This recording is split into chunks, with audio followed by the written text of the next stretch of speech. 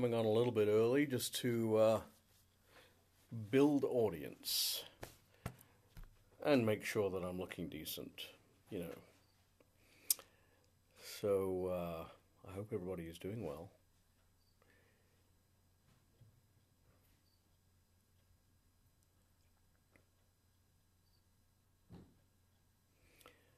So I will be coming on in about actually I'm on, but I will be beginning this presentation in about 1 minute. Just waiting for a few people to join. Hello, I see a couple of you on Periscope. Thank you. And a few people coming on to FB Live. I am broadcasting simultaneously on Facebook Live and Periscope. For those of you who are Periscope watchers and Facebook Live watchers, yeah.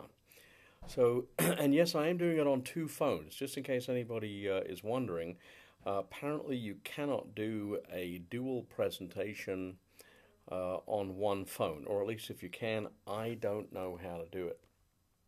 So, we are on both Facebook Live and Periscope, and we are on two different phones. So I'm going to get started, and I'm very, very happy that you're all here. I'm happy that I am back live. The last couple of weeks, I was sending out recordings of prior shows because I was as sick as a dog. Now, if my kids were in here, they'd be laughing at the fact that I just said sick as a dog. Not quite sure where that came from. I should look it up. Sick as a dog. Why do people say that? I still have a little cough. Perfect timing. I still have a little cough, but I am 100% better versus a couple of weeks ago. I was in trouble, and I know a lot of you out there had similar things going on. So I want to talk to you today about why you ought to have life insurance on your kids, and it may not be what you think, and I know what goes on out there, and I've been asked a lot about this over the last few weeks. I don't know why people are thinking particularly about this issue. I'm not quite sure. Maybe it's because they're spending more time with their kids. It's the end of the year. People are thinking about family-related issues. I see my friend Rob just came on the line there. By the way, if anybody needs their estate plan updated or done from scratch, trusts, wills, power of attorneys, and all that, go see Rob Miles in Woodland Hills. He is a fantastic lawyer and an even better man. So, hi, Rob. I'm glad that you're on. So the whole issue with life insurance on kids is kind of, it's interesting because in one way it's a little creepy. Like, let's face it, who wants to buy life insurance on a kid? Hey, my kid's not going to die, number one. Number two, if my kid dies, I don't need money as a result of that, and so forth. So let's just say that it's not about that. Okay, certainly, that's not why you're buying life insurance on your kid. Now, what is the second thing that people will often say? They will often say, well, and when I say people, by the way, I'm talking about the agents. And so I want to say to agents out there, the sale, for use of a better word, I'm going to say the sale for you is not to talk about the cash values and the potential of funding college and maybe using the money to buy a house down the road, buying the kid's first car, paying for a wedding. Those are all benefits. There's no question about the fact that those are all benefits. But, you know, something happened last week, and it really drove it home for me. And this kind of thing happens all the time. And that is that a friend of mine, his kid got smashed in the head. I mean, let's just put it plainly. He got smashed in the head. The knockout game that's going on probably all over the country. These sick morons who go around surprising people around a corner, essentially, and seeing if they can knock them out. So he got a fractured skull and a hematoma and a busted eardrum, and he'll be fine. But he's in the hospital, and he's not fine currently, and of course his parents are beside themselves, and so on and so forth. But the one thing that has happened to him that nobody really thinks about, honestly, and why would you, is that at least for the time being, that 15-year-old kid is uninsurable. And that is the biggest issue that we ought to be thinking about when it comes to life insurance. I was talking to one of the women who's in my mastermind group today, and I have a mastermind group, shameless plug, a mastermind group for female life insurance professionals. So if you're interested in that, let me know. But I was talking to her, and I was saying, look, you know, but do most people know what it is that buys life insurance? Now, this is for everybody, not just kids. Now, the thing that people say that buys life insurance, because this is what buys everything else that we pay for, is money. But with life insurance, money is not what buys it. At least not first. The first thing that buys life insurance is health. Because if you don't have health, you can't buy life insurance. I don't care how much money you have. If you are not healthy enough, if you have major heart problems, if you have major diabetic issues, if you have major overweight issues, if you have cancer history, whatever. I mean, there's a lot of different things that can make you uninsurable. If you don't have good health, you cannot buy life insurance. So you may be the wealthiest person in the world and be uninsurable. Now, well, how does this relate to having life insurance on kids? Well, it relates this way. You buy a life insurance policy on a 1-year-old, a 5-year-old, a 10-year-old, or a 15-year-old, and they have insurance for the rest of their life. But moreover, they have the ability to buy insurance for the rest of their life. Now, depending on the company that you buy from, and there are some really good companies out there, Mass Mutual, New York Life, Northwestern. I see my friend Michelle Sakunian, if you need a good New York Life agent. If you need a good agent, period, Michelle would be the person to see. You can look her up on Facebook. But the life insurance will also guarantee future life insurance purchases. So, for instance, you could buy an insurance policy today, and you could have the ability to buy $1 million of additional life insurance during your young adulthood. $1 million of life insurance. Now imagine from, let's say, 25 to 45 years old, you are maybe getting married, you are having children, you are having bar mitzvahs, you are having baptisms, you are having weddings, you're doing all sorts of things, and you need to be properly protected, or at least your family needs to be properly protected. So you are a 10 or 12 or 15-year-old kid, and you're not thinking about this stuff. But you have parents that are 30, 40, 50 years old, and assuming that they are already properly insured, and I want to be sure to make this point very clear, you cannot, in most situations, most insurance companies will not insure your children if you are not first properly insured. Makes sense, right? I'm going to insure my children, but I, as the adult, don't have proper insurance coverage. That is not going to, excuse me, that's not going to happen. And if you're talking to any decent agent, they're not going to allow it to happen. They're not going to be involved in it happening. Okay, and a decent insurance company will not allow it to happen. So you have to be properly insured yourself. But assuming that you are, and you say, well, I'm going to put $50 a month into a life insurance policy that builds cash value and so forth for my child, but also what it is going to do, in addition to what I mentioned before, paying for college and a wedding and a car and a house and other things that it might be able to do, it is going to guarantee that this child can buy maybe $1 million of life insurance when he or she grows into an adult and needs to buy life insurance to protect his or her family.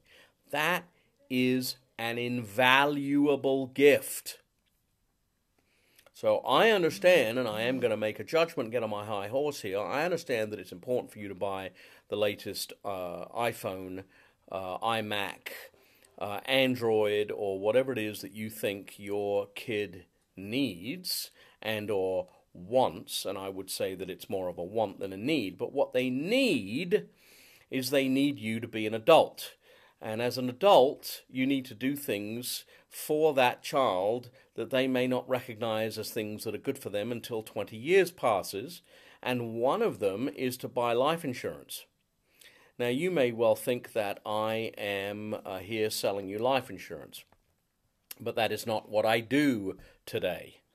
So I am telling you to go see your local life insurance agent, and specifically your life insurance agent that will talk to you about excellent, high-grade, investment-grade life insurance policies. Those life insurance policies that have been around a while, like maybe 100 years, that you can rely on, with life insurance companies that have been around maybe 100 years that you can rely on, that will be around 100 years from now.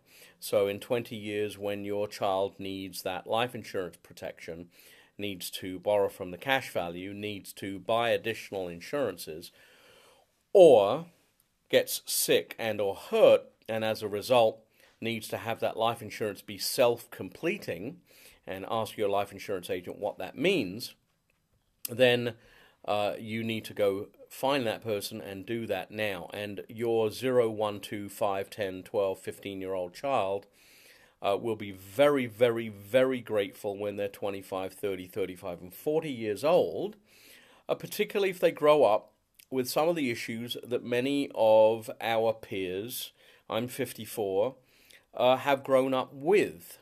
We're overweight, we have high blood pressure, we have high cholesterol, we have diabetes, we have bad backs, we have migraine headaches, we have stress, we have arthritis, we have, God forbid, cancer issues. We have many, many issues, many of us, that would either prevent us from buying insurance or would make it very expensive. So one of the things, or one of the many things, that buying life insurance on a young person does is not only to guarantee the insurance coverage that they have, but also to guarantee the purchase of future coverage at the rating that they have received when they bought the coverage to begin with. Now, not the premium. You can't buy life insurance at a 5-year-old's rate when you're 40. But what you can do is buy it at a preferred rate at 40 if you received the preferred rate when you were 5. Even if you are uninsurable. Let me say that again. Even if when you get to 40, you are otherwise unable to buy life insurance at any premium, you will be able to buy the life insurance that you guaranteed or that your parents guaranteed when you were 5. Even though you are uninsurable. And that is a benefit, is a value that you cannot equal with any other product. So when there are discussions with your stockbroker or your realtor or your bond broker or whoever it is that's selling whatever it is that is supposedly going to compete with the life insurance program, and it may beat the pants off the life insurance in terms of the rate of return upon which your premiums are going to receive and grow to.